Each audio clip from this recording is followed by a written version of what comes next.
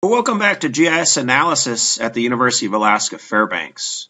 From last time, we created a test raster. First, we used the Create Fishnet tool to create squares, and then we used the Polygon to Raster tool to create our test raster. And we have no ability to do an attribute selection or a definition query with rasters. So one common way to do queries is to use the Con tool. Before we use the Con tool, we have to have Spatial Analyst extension checked on because this is part of the Spatial Analyst tools. So make sure your Spatial Analyst is checked on. And we're going to overwrite our output several times. So if you go to Geoprocessing Options, make sure that you have Overwrite the Output checked on. So we're going to use the Con tool, which stands for Test a Condition, which basically asks questions about the values inside the pixels. And the Con tool always creates a new output raster. So our input is the raster we're going to ask attribute questions about. And then we'll have whatever question we want to ask about. So let's do a question, is the value greater than 50? And if that's true, for all the pixels or all the cells where that's true, assign a value of 1 to those pixels. And for all those pixels or grid cells where the question is false, let's assign a value of 0. And then that will output to a raster, and the raster will contain values of 1 when the question is true, or 0 when the condition is false.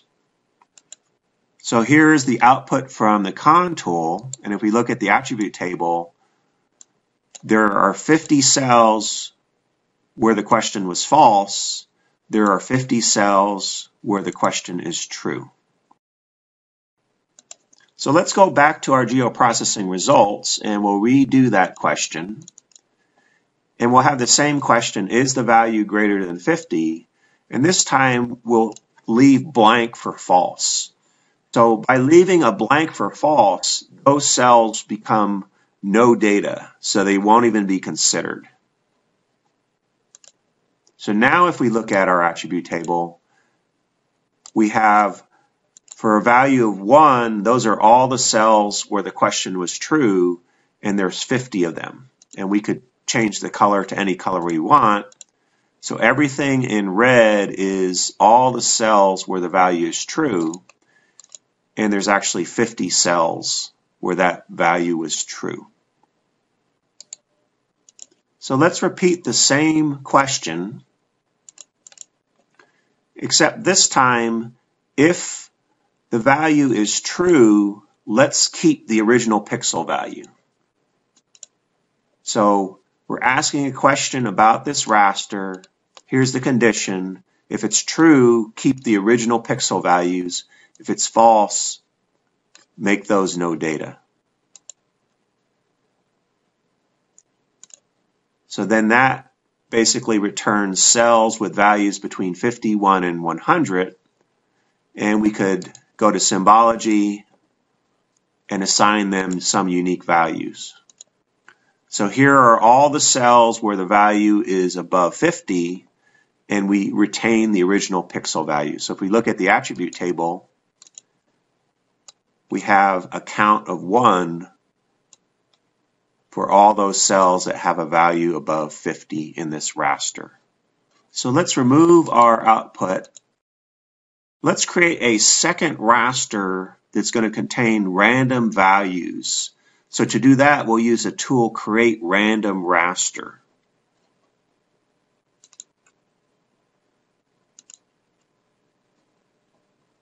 So we'll output to our TestGeo database random raster, and then the extent will be the same as our test raster. And then the cell size will be the same as our test raster, which in this case is 10. So here's our random raster, and it has values ranging from 0 is the lowest possible value to 1 is the highest possible value. If we look at the properties of random raster, under source, the pixel type is floating point. So basically every cell has a quantity. We can use the identify tool. What is the pixel value of this cell? So it's 0.8725. So if we look at our random raster, open attribute table has been disabled. And the reason why there is no raster attribute table is this is a floating point raster. Every cell has a different value. So it makes no sense to create a raster attribute table for a floating point raster because every cell has a different value. They're representing quantities rather than typically integer represents classes. So for example, this cell is 0.79, this cell is 0.385, this cell is 0.41. So let's try using the con tool with a floating point raster. So what we're going to do is we're going to test how many cells have a value greater than 0.5, and we'll put that in our output.